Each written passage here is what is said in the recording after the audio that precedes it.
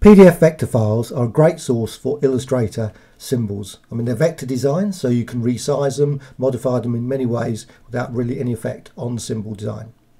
Now, how to import them into Illustrator? Well, I'm using CS5 here, but you could use CS4, CS3, PC or Mac.